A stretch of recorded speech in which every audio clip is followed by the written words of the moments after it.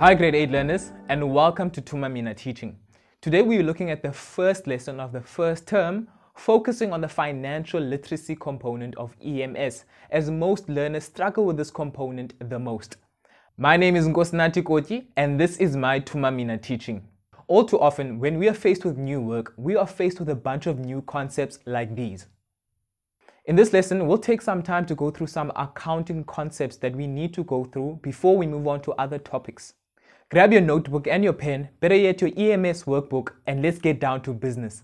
What is accounting and why is it important? Accounting is the process of communicating, recording, and interpreting economic information like financial transactions. This overview of information helps businesses to make better decisions. It summarizes what the business has done with the money it has earned or borrowed. Every aspect or component where money is involved in a business, whether that is purchases, sales, services, or even transactions, needs to be recorded. The recording of such information is central to accounting. Let me put it like this: getting all of this to this is all accounting. We're going to be looking at service businesses and trading businesses, as well as ownership type businesses like sole traders. A business is defined as a service business when it offers a service in exchange for a payment. A service business sells time rather than products. So let's look at a few examples. Wedding planners, caterers, hairdressers, plumbers, doctors, and lawyers. So let's just look at these examples. All of them, they do something in order to get a payment back. So they don't sell any product. What they do is a service in exchange for a payment. Okay, let's have a 20 seconds challenge. At the start of the clock, write down as many service businesses as you can without mentioning the ones above. If you're watching this in class, remember the competition will be hot. So pens down after 20 seconds. Here we go in 3, 2, 1.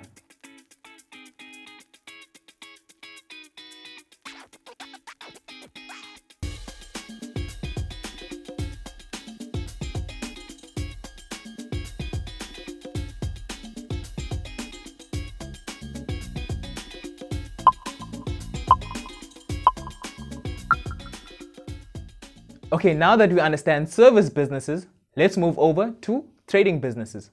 A trading business gets its income from buying goods, merchandise, or stock and selling it at a higher price. I'm sure you're all familiar with trading businesses. If you're thinking of a trading business, then you're probably thinking of this, or this. Any business where products are bought at a price and sold at a higher price. Examples of these are wholesalers and retailers.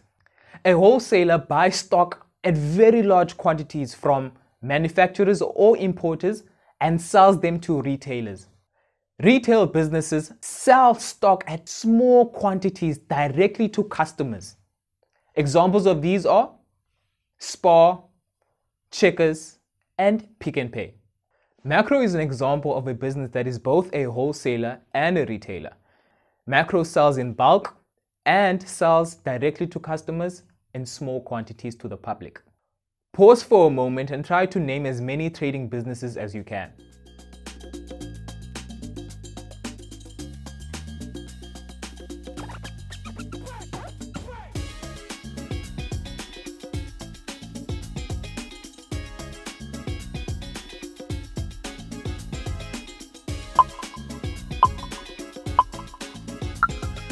Okay, now let's move over to a sole trader. Well, a sole trader is also known as a sole proprietor. A sole trader refers to a business that is owned by one person who usually manages the business too. These can be service businesses or trading businesses. Remember, being a sole proprietor does not mean that you are the only person working there. It only means that there is one owner. There are few advantages and disadvantages of being a sole proprietor. Well, one advantage is that you are your own boss. Because you are the one who controls the full business, you make all the decisions of the business. One disadvantage of being a sole proprietor or sole trader is that you carry the heavy load of starting the business and running the business, and you face the risks of both these things. Okay, let's dream for a bit. Pair up with the person next to you if you're in class, or if you're alone, write this down. In 30 seconds, write down what type of business you'd like to run as a sole proprietor. Then write down what that business would be and why you'd like to run that business.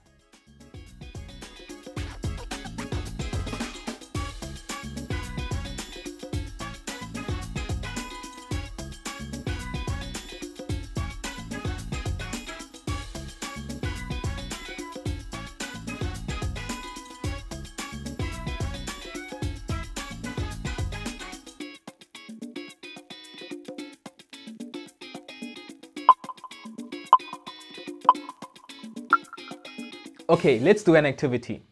I'm going to show you a type of business and you're going to tell me if it's a trading business or a service business. So using your left hand, indicating that it's a service business, and using your right hand, you'll be indicating that it's a trading business. Let's start with an example so you know exactly what to do. Example number 1. The business delivers food. Is that a service business or a trading business? Correct. It is a service business. Left hand up. The business sells fruit and veg. Is it a service business or a trading business? Correct. It is a trading business. Right hand up.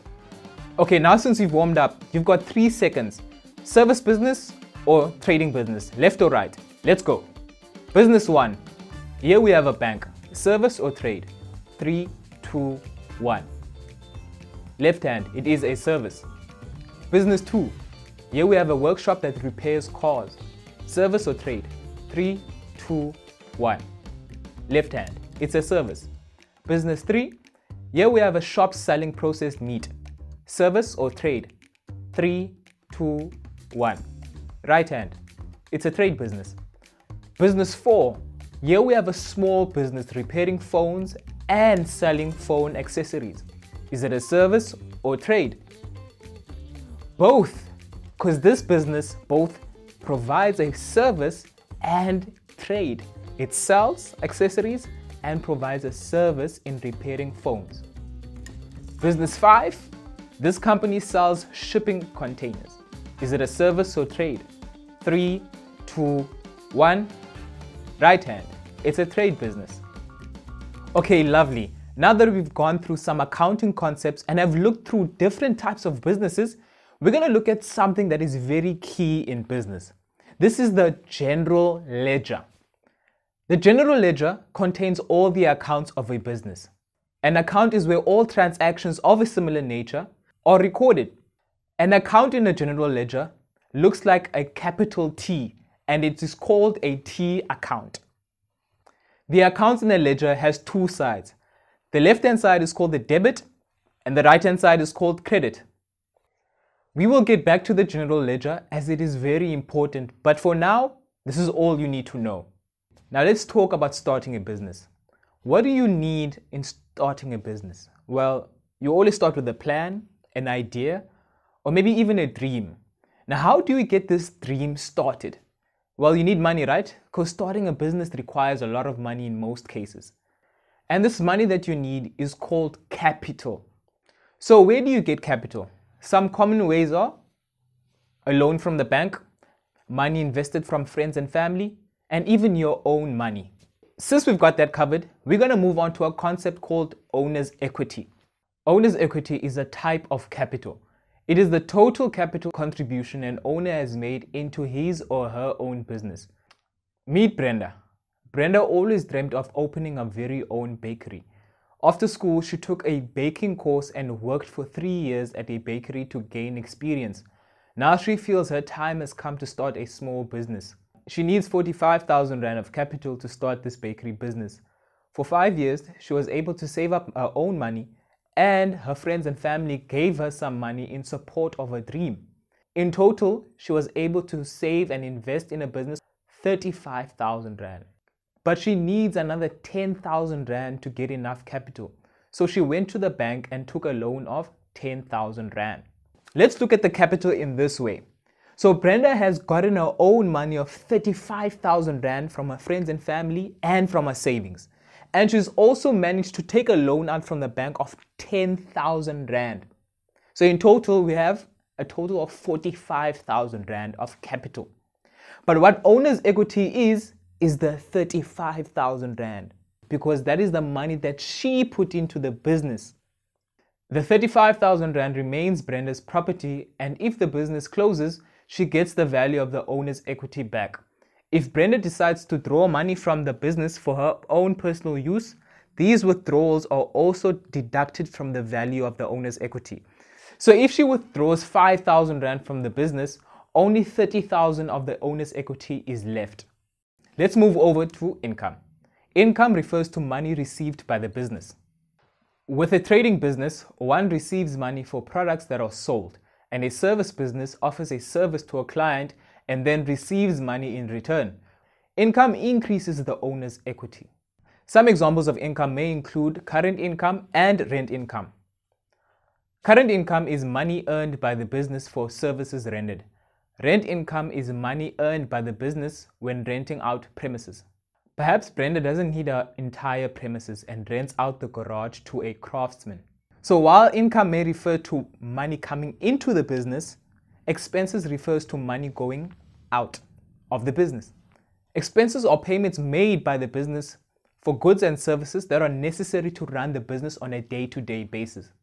Here are some examples of typical expenses: rent paid, the telephone bill, water and electricity used in the premise, salaries and wages that are paid to workers of the business, a trading license, which is something that you need to perform the service or to sell the goods for the business, stationery such as paper, print cartridges, and even consumable goods, which is any item used to perform the service. Great, now that you know the difference between income and expenses, we can now discuss profit. Now the profits formula is very simple. It is income minus expenses. So let's say Brenda had a wonderful month of sales and had a total income of 10,580 Rand. Now Brenda has to deduct all her expenses to determine her profit. Brenda made 10,580 Rand and her total expenses added up to 7,920 Rand. So how much profit did Bake at Brenda make? Well, that's 10,580 Rand minus 7,920 Rand, which equates to 2,660 Rand. But what if the expenses are more than the income? Well, this is where the business makes a loss. Now, what are losses? Well, it's the same formula that you use for profit to determine the loss. If the answer is below 0, the business made a loss. Brenda had a tough month. She made some costly renovations to her business. Brenda's total income was 9,822 Rand and the total expenses were 13,405 Rand. Determine her profit or loss. Let's put those numbers into the formula. Total income minus total expenses equates to profit or loss. 9,822 Rand minus 13,405 Rand equals a negative 3,583 Rand. She had a loss of 3,583 Rand that month. Let's test if you know the difference between profit and loss. Identify whether A and B indicate a profit or loss.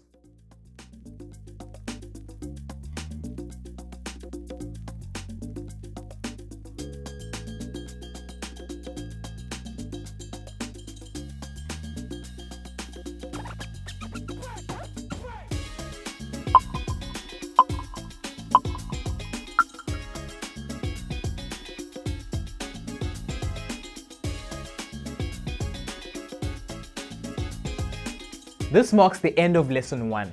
See you next time where we'll be continuing the exploration of accounting concepts. I hope you enjoyed this lesson. These lessons are very costly for us to produce, but we are very determined to keep it free for everyone. We produce these lessons at the rate at which it gets funded. So here are 3 ways to join hands with us to keep it free for all South African learners. First off, share our resources so that more people can benefit. Secondly, you can add us on My School as a beneficiary. This will help us immensely. Thirdly, we give Section 18A certificates, so your contribution will have a tax benefit. So let's join hands and collaborate for free quality education for all South Africans.